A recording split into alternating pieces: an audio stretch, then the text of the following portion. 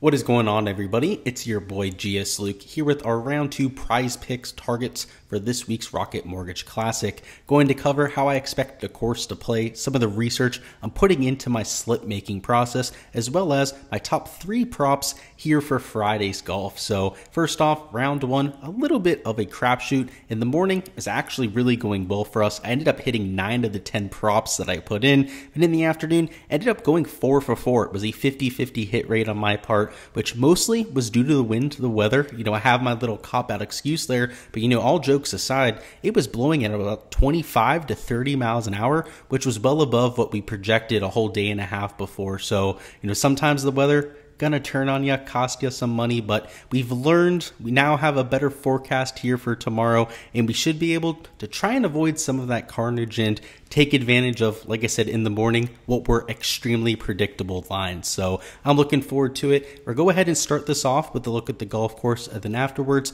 hop over to the weather and finish it up with our top 3 picks. So first off with the golf course. Today played at 1.3 shots under par. Now that doesn't really give you the full picture, because if we split this by wave, you'll see that it was quite different depending on when you teed off. In the morning wave, played 1.92 shots under par, whereas in the afternoon, just 2/3 of a shot under par, which is still well easier than tour average. Plenty of birdies to be had out there, but you wanted the guys in the morning that absolutely took the place apart. Just to give you an idea of some of the rounds, Tony Finau and Taylor Pendrith both shot -8. Guys like Webb Simpson, Cameron Champ, also Lee Hodges and Michael Thompson all played in the morning wave, along with somebody like Matt Wallace, Siwoo Kim, somebody like Callum Turan. Actually, I believe a lot of these guys at -5 did play in the PM wave, but if you wanted a -6 or a -8 round, a true ceiling performance, you wanted the guys that were going off early, and it makes sense. Those are when the greens are the most pristine, also when they're the most receptive.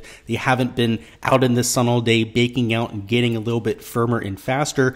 All of the water that's been put on them overnight to make sure that they're in tip-top shape is still going to be there. It hasn't evaporated, and as a result, they're going to play a lot easier. You see that at pretty much every single tour event, but particularly for round 1 that was evident. And the same thing that you saw in round 1 with the wind is also going to be present here for Friday. So if we take a look at the split, you'll see on Thursday, it was pretty calm in the morning. In the afternoon, got to that 14 to 16 mile an hour range in terms of sustained winds. For Friday, you'll see it's 5 to 6 miles an hour in the morning. And in the afternoon, not quite as severe, but still in that 10 to 12 mile an hour range.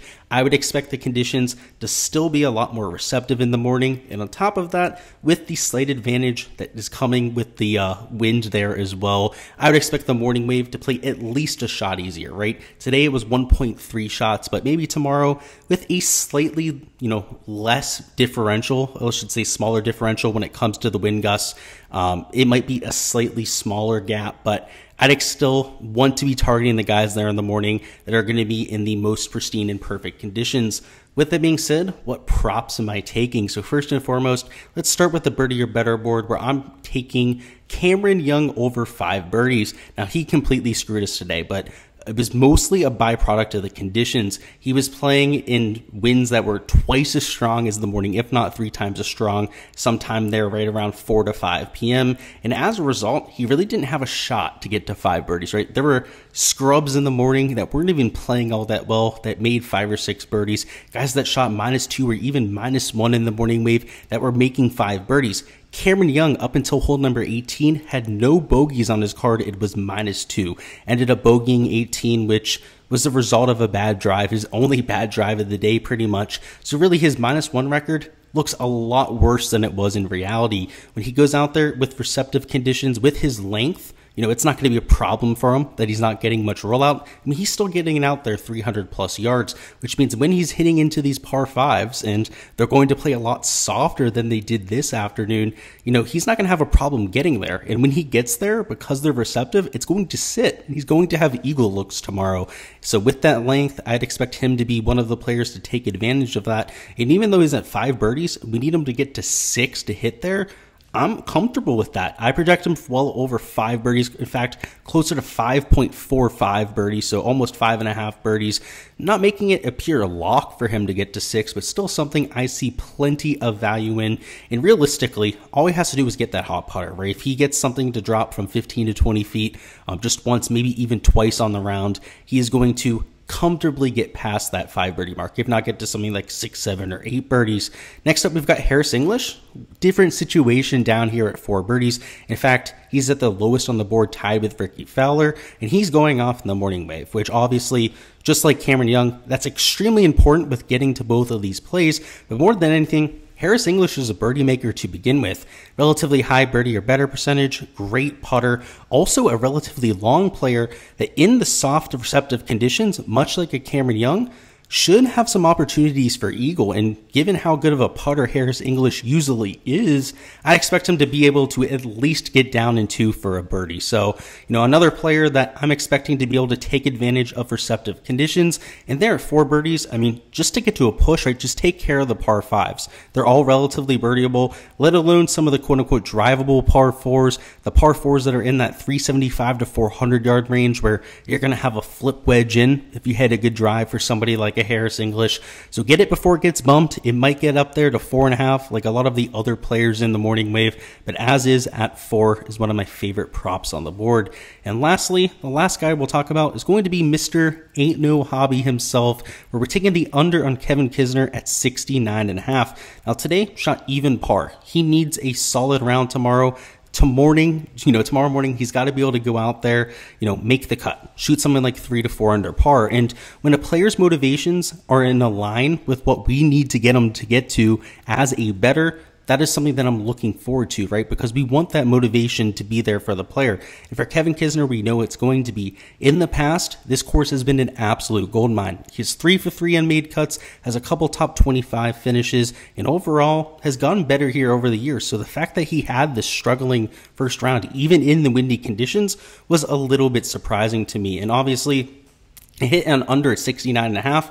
He does have to get to -3, but I'm comfortable with that. He's a clean player, very solid with his short game. So if he does get into trouble, I'm more than confident in him saving that, let alone if he goes out there, is clean with the ball striking and shoots something like 4 to 5 under par. I think that's also well within his range of outcomes. So somebody I'm confident getting to. In fact, he's definitely in my top 3 top props for tomorrow. Harris English is my number 1 prop for tomorrow. Cameron Young also up there. But of course, if you're looking for access to all of the props that I'm taking, which at this point is, I believe, 12 at last count, there's always time for late ads, people to get added or subtracted into the pool based on bumps. So make sure you check out my Patreon page to get access to all of those. There is a link down in the description of this video to go out and do so. You also get access to the Discord, able to ask me any questions, also interact with the rest of the community, which is a solid 200 members strong at this point. A lot of bright-minded individuals down there, able to share their knowledge too. So it's just it's a great deal there. You also get access to the Draftkings projections, all of my modeling for 4-round contests, all of the betting tools that I'm putting together and whatnot. So it's a all-inclusive package that I think you guys would definitely get a lot of value from. So, but that's all I've got here for my round 2 video. We will be doing round 3 and round 4 videos for the rest of this tournament, but also putting out picks for the Live Golf Tour. So there'll be combined videos where I'll be getting over maybe like 2 or 3 of the picks for the PGA Tour, talking about 2 or 3 picks for the Live Tour, wrapping up a video together and pushing that out there. So it might be coming out a little bit later as a result, but look forward to that at some point, probably right around like 9 p.m., maybe 10 p.m. tomorrow night. We'll have you covered for the next few days. But best of luck with all of your slips, all of your DFS lineups if you're going that direction too. Make sure you smash the like button before you hop on out of here. And also comment down below what your favorite prop on the board is. But other than that, guys, that is all I've got for you. Let's get this cash.